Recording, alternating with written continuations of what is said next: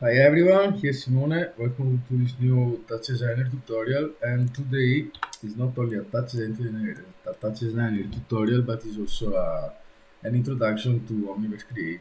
And I'm exploring this new software. It's free from NVIDIA. How and where to get it, please refer to other tutorial in order to understand it maybe also better.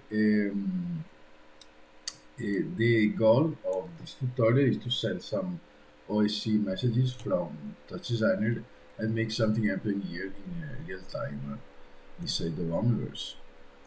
Can be a strange pipeline, but maybe it's maybe the future solution of Unreal and all the blueprints. Let's hope. Okay, let's go full screen with this one. UI pretty similar to Blender. The cool thing is that you have a dockable object, so it's the where you want. Pretty snappy. Viewport, it's a viewport, and let's create some object. You can create it from the viewport, or you can create it from here. So let's make the plane. Where is the plane? You select it, press F, and you focus on the plane. Pretty nice. Let's make a material. I want these briquettes, and then we have a light that is up here, even too bright, too big, to everything. So bring it down like that, and move it.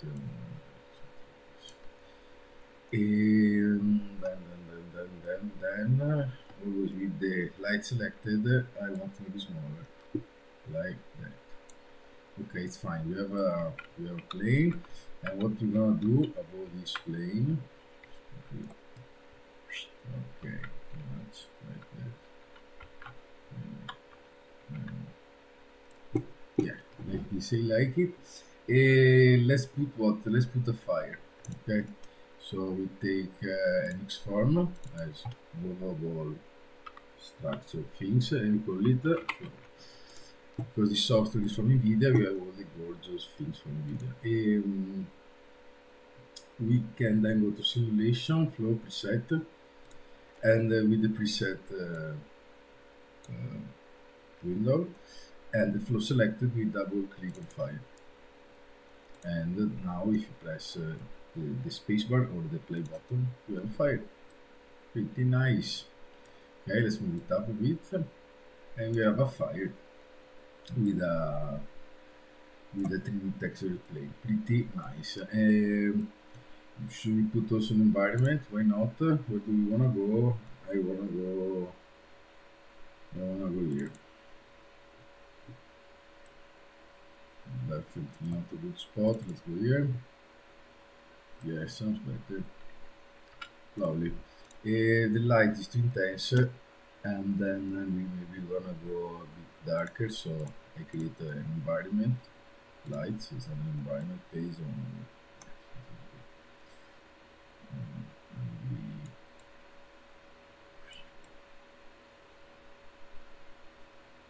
just to make everything a bit warmer.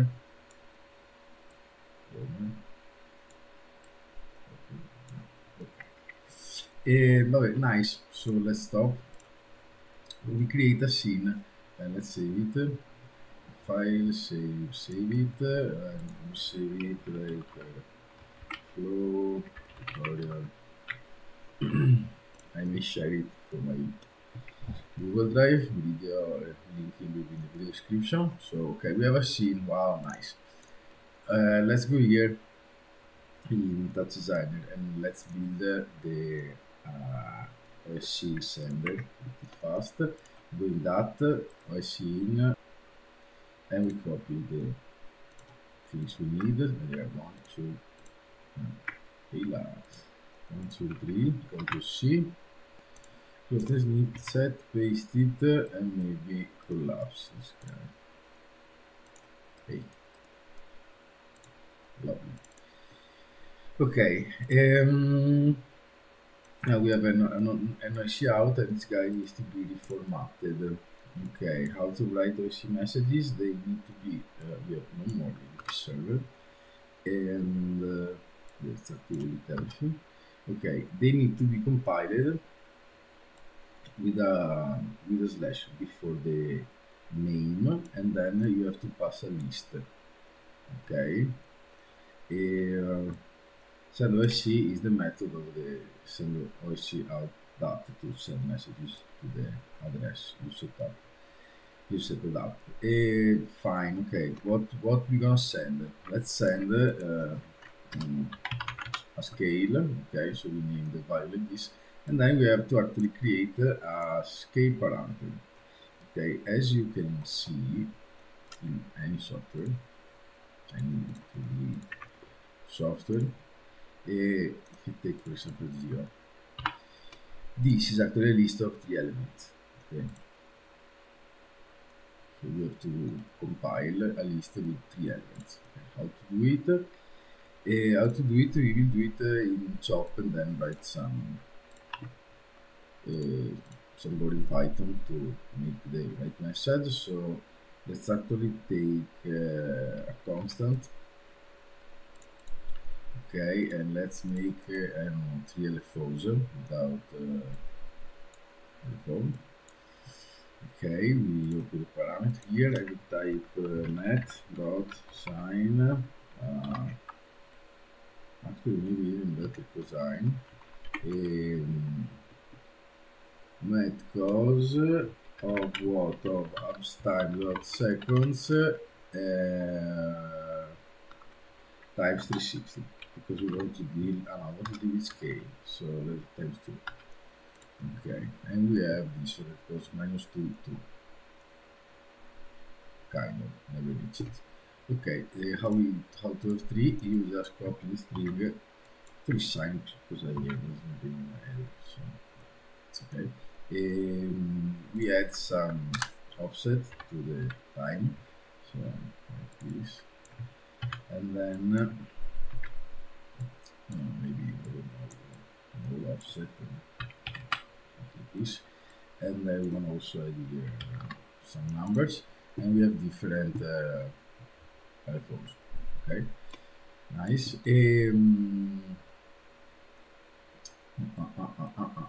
Actually, I would like to have the absolute of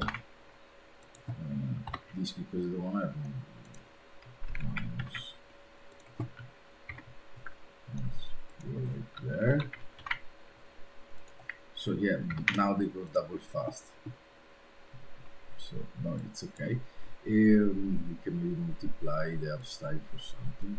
It's okay for now. Okay, we have 3 kind of LFO things that we put a null, and we call this, you will see it after in Omniverse why is double 3. Double 3 because actually it should be 64-bit value that you send from here. This is what we call double, because normally it's 32. Double 3 means the things I will show you the geo for 3. That now it's just the name of the operator, but it refers to this list made of 3 x, y, and z coordinates. Okay, right. Let's compile the things differently. So we just steal this string here from here. We steal it and we delete this guy. So now we have only a button that we want to make it toggle up, so it stay on. We take a null. Job execute, because we want to run something, like we want to send every frame the value to the address, to the OC UDP server on the other side, and we want to go with while on. Pardon. Here we go. So we make something else. Okay. So while on, I'm sending this. It is definitely something that we don't want. What I'm gonna send? I'm gonna like define here something called double. Okay? The double is equal to what? Is equal to the operator double 3. Okay, and because chop is an array of value, I can scrabble it. I can scrub it with the square parentheses, so I can say double we make finally the list that I was speaking in the beginning. So this is double tree. So it's double, that is the fact that operator double tree. You could maybe find that kind of name, but just to be not creative. You can just define the table. Okay, the index is zero based. Okay, nice. So if I press this one, then I'm sending something every frame. Is this cooking? Yes. Error? No. And actually, we're using a method of this operator, so this is cooking and not the operator itself. Okay.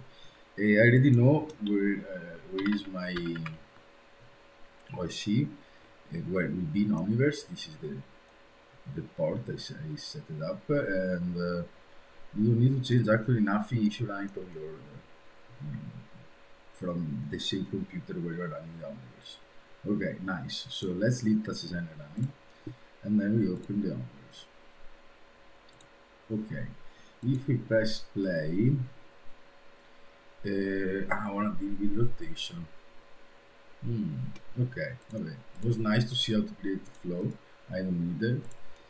I want to deal with the size. So let's take a torus. Okay, use torus. Okay, let's make also use a huge floor. So on. So up.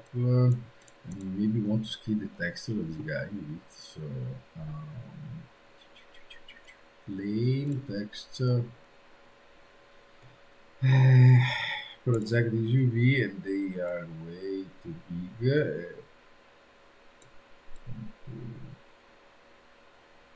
One.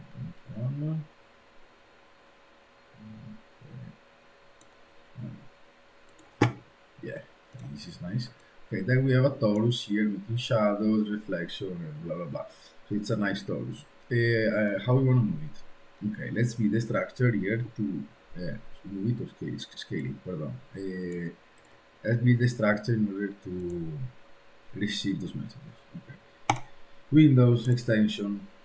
You have to type here in the search bar OSC, and then you go to community. First you go to community, then you type OSC and you find extension. You click on enable and auto load. So every time you open the Omniverse, this window will pop up, or will open if you dock it in the place where you dock it. So let's start the server. Okay. Let's go back actually to the extension page. Go to community OSC. Okay.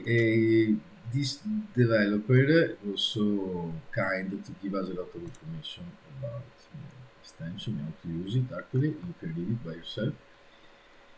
And what I'm gonna do, I'm gonna import these things for the debug purposes. So it's we are printing verbose on the UI. Printing verbose the UI. You can do it by going in the script editor, take the command from there, pass it here in line. And we can see that we are receiving the magical message. Okay, with an error. I don't know if you can see the video screen, but those are now interpreted as a string, and the extension can read only float. So how to solve this problem? Really tedious, but we have to type something here in the message. We're compiling in Touchdesigner for the Omniverse. So we type float. I know if there's like a more elegant way to define more float, but I don't care, and I will do like this.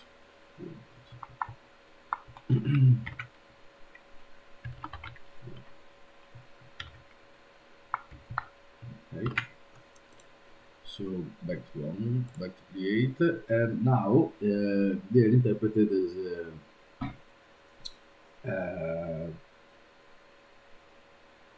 float, not more string. There. Let's go here and actually define the way to get those data and apply it to the scale of this beautiful torus. We need to create what the node-based solution of Omniverse for moving things, I guess, is action graph. Okay, so the full screen, now we have an action graph. Okay, so the action graph we can open graph editor, and yeah, it's pretty complicated and buggy to my opinion, but it's nice to understand it. It works like this. So we need a bang, like for me. This is the bang you want. How we say we compile the method was scale. Yeah. And yeah, so this guy is now, it's from the extension we are running.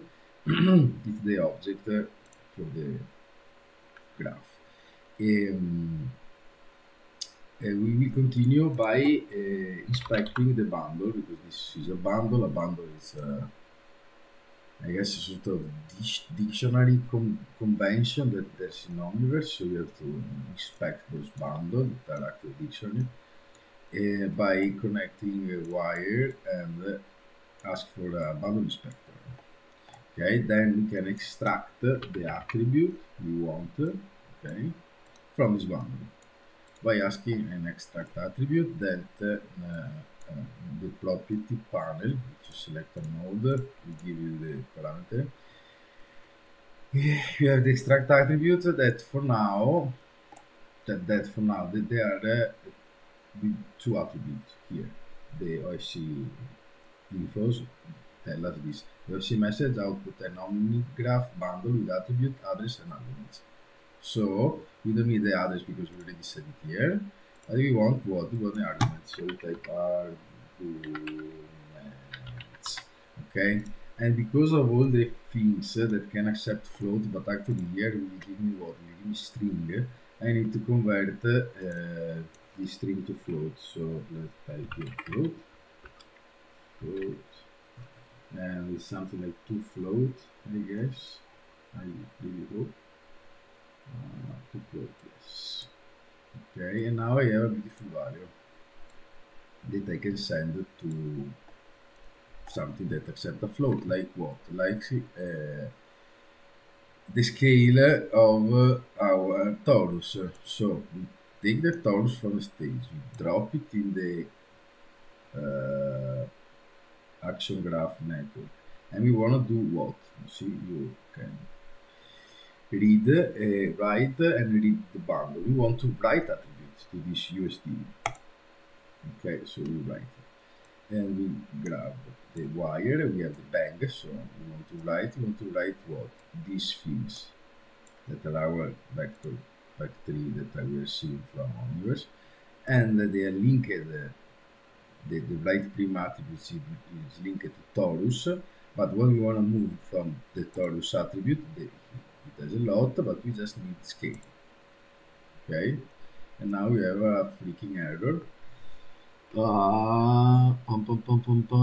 not compatible with type float, please disconnect. Okay, so we go like this, and okay, we don't need to convert it actually, and we are moving now a torus inside Omniverse. Pretty nice.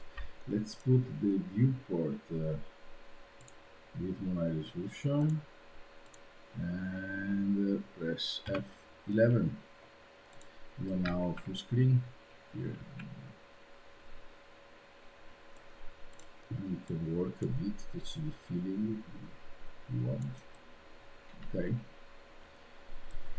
I mean, all the system here is pretty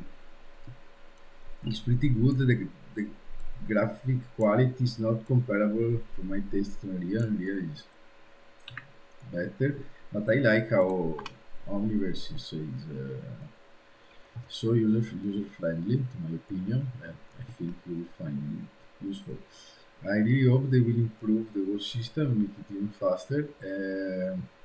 For more information about Omniverse, please see the link I will give you in the video description. And I want to say thank you for the new subscriber, and also to the old one. I didn't expect to get so much result.